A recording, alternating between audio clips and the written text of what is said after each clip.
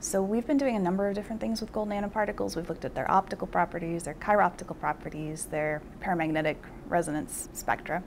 And then with the growth mechanisms, we're just trying to figure out a little bit about how the gold nanoparticles grow. Because people have synthesized them for 10 or 20 years, but nobody really knows how they grow.